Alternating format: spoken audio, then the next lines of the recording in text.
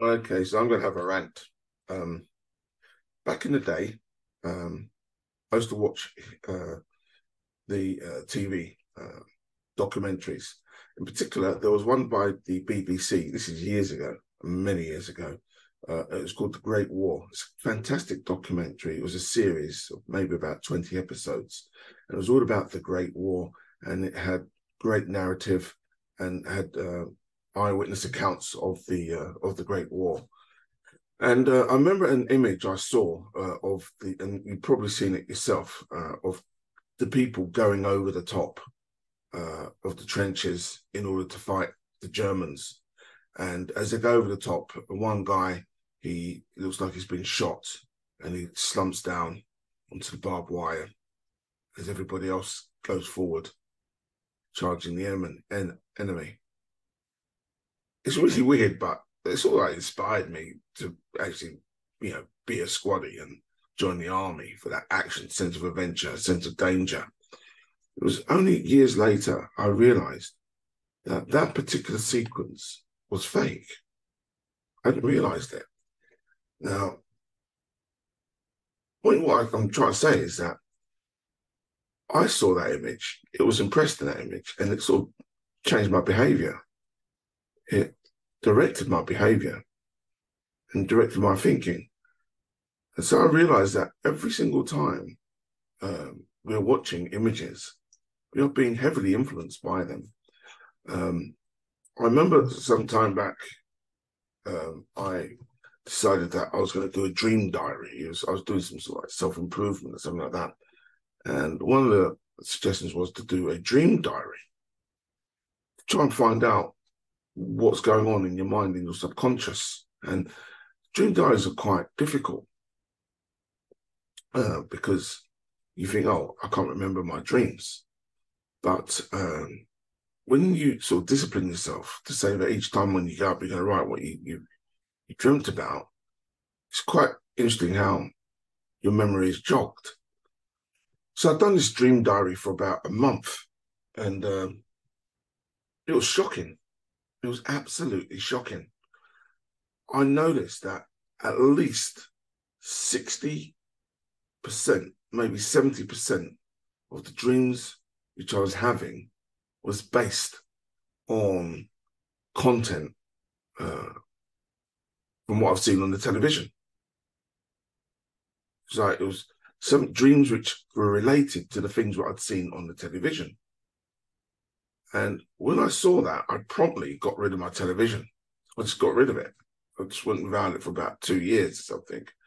I only went back to, well, some friends of mine, they were talking about an artist who I liked, Tramir Dilan Picker. And apparently there was going to be a documentary, but I didn't have a television. So they kindly donated me a television to watch it. And, the bad habit continued. Okay. So what am I saying? So what I've realized now in my life is that a lot of things what I see, and especially things which are being presented as fact, isn't fact. Okay. Now, obviously, there are certain things, for example, like the moon landings. People say, "Oh, that's not true," and da da da da da. Well, okay, fine. But I'm more interested in the Second World War and how it's presented.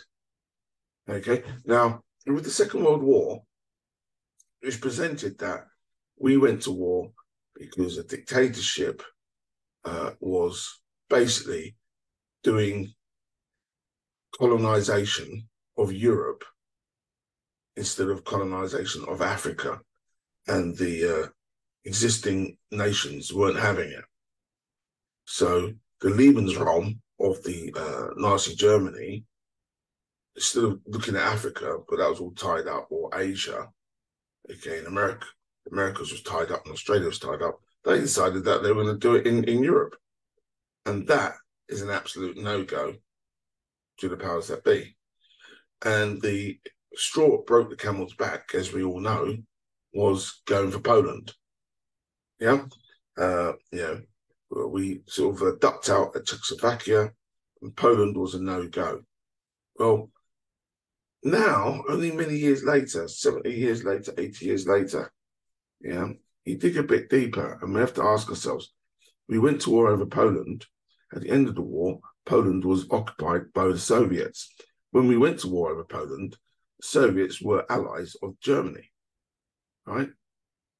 So at the end of that war, okay, uh, Poland was still unresolved and Poland was occupied.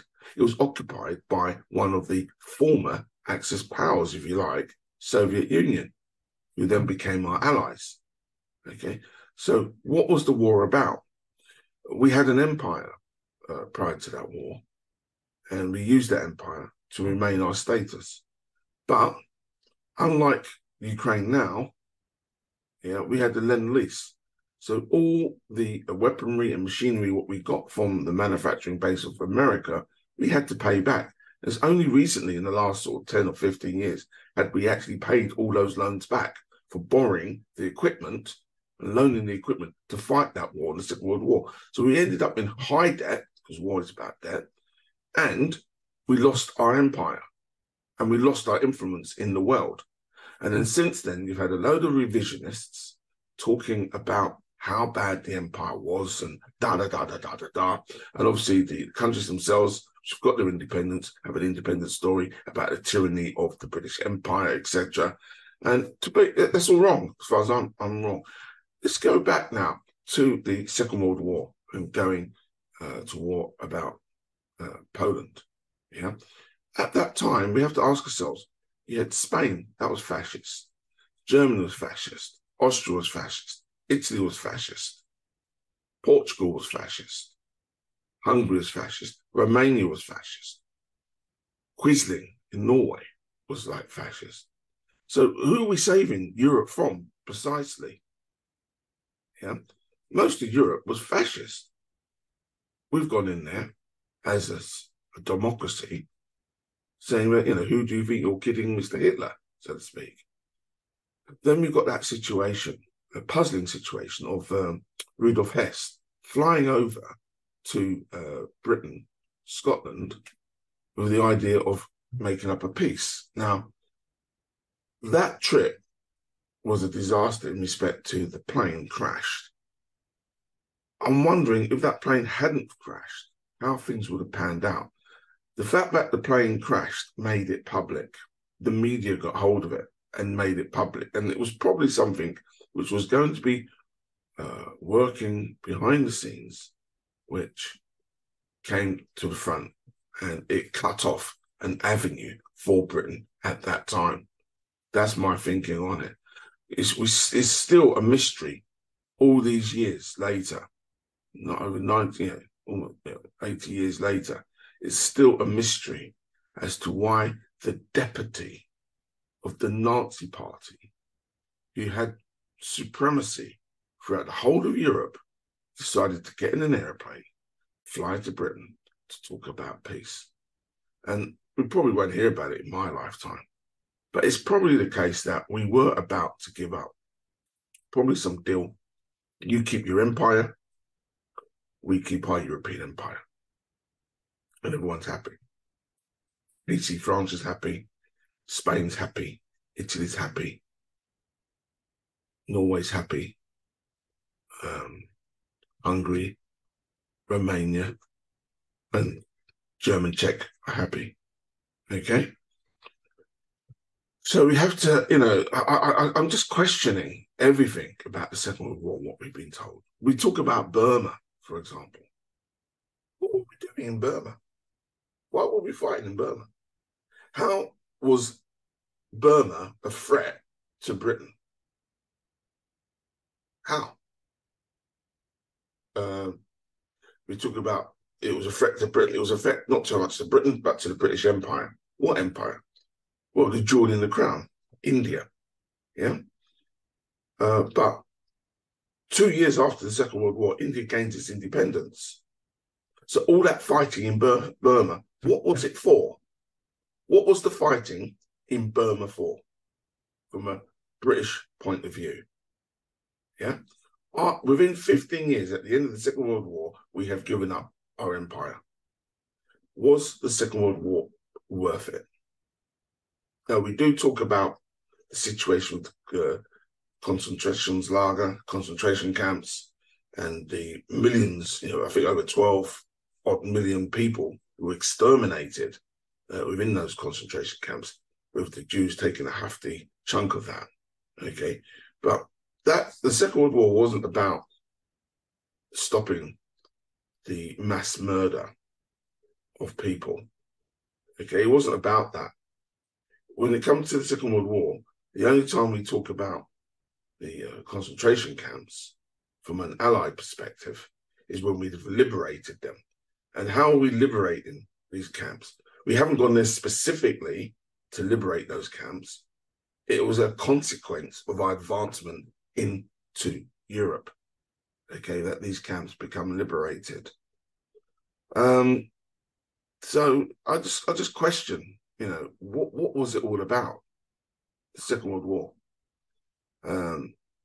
That's the first part I want to say. I just want to put out there, because if we're being hoodwinked about the Second World War, what else have we been hoodwinked about? There's many, many things. I'm not a great thing on conspiracy theory. I don't think the world is that organized, but there are certain elements which we need to keep a handle on. So look, that's what I want to say at the moment. It's just something which is on my mind. There are other elements which we're talking about in present day, but that's it. That's all I'm putting out there for now. Okay.